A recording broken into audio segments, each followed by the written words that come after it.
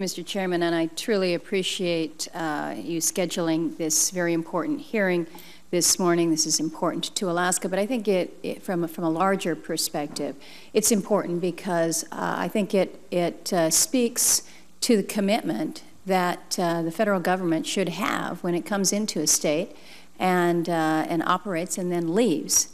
I think we all assume that there is a responsibility to be a, quote, responsible operator.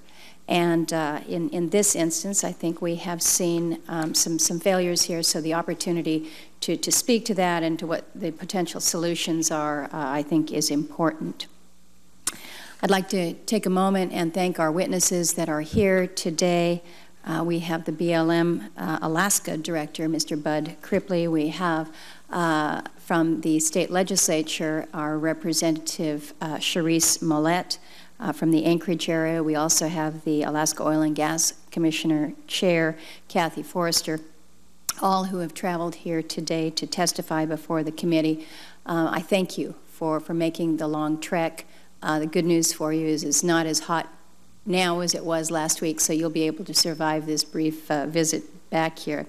I also want to take a moment to recognize North Slope Borough Mayor Charlotte Brower. The mayor couldn't be with us here today. She's from Barrow, Alaska. But this is, of course, a very important issue to Mayor Brower and the folks in the North Slope Borough. The mayor had asked that I read a very brief statement into the record on her behalf. She states as follows. As a cooperating agency with BLM, the North Slope Borough must be a part of the process to prioritize and address the impacts of oil and gas exploration. Just a few months ago, I was in Washington, D.C., and met with then-Director Abbey and raised our issues of concern with this process of cleaning up the legacy wells left behind after the Navy and USGS exploration process. He stated that BLM is committed to capping these wells, but it is, quote, it is an, quote, unfunded mandate, close quote. The federal government wishes to act as steward of the land in Alaska, often telling Alaskans and residents what they can or cannot do on the land, yet here is an example of the same government failing to fulfill the most basic of responsibilities as the landowner.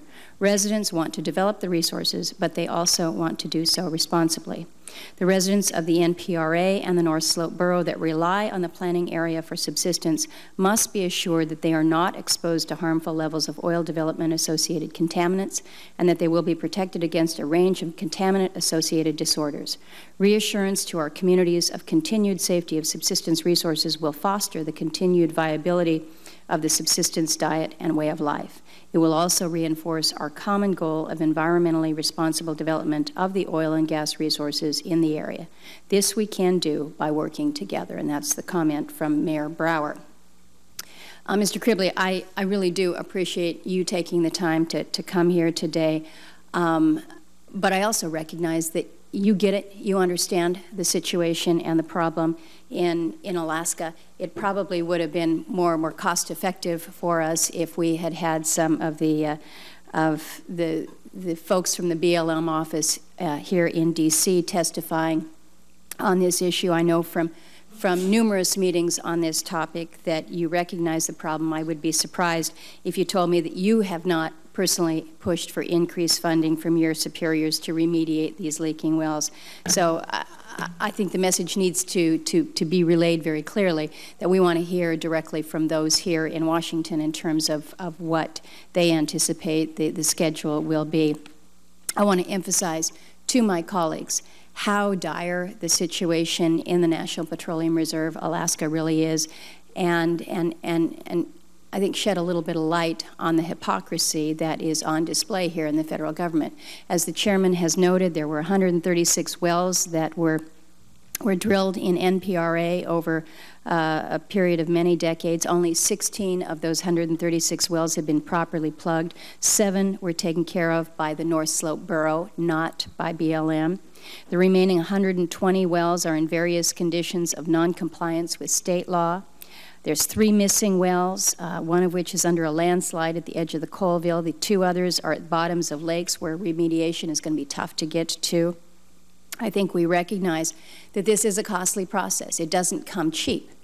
But again, when you think about the standards that others are held to and held accountable for, it's only right, it's only appropriate that the federal government be held to those same standards. This is the same federal government and Department of Interior who has held private industry to the highest of standards with regard to environmental protection, as they should. But Alaskans want responsible development and exploration, but not at risk of the environment. I commend the private industry as they have worked with the federal government to meet the high standards. But the question really has to be asked, why then should the federal government not have to live up to those same standards? When you couple this failure in the NPRA with other broken promises by the federal government to Alaskans, I think it really pushes, it strains the relationship that Alaskans have with our own government. And I must say, I'm having a bit of a difficult time reconciling the fact that DOI is unable, they say they are unable, to fund well remediation efforts within NPRA, even though funding for the Land and Water Conservation Fund continues to increase.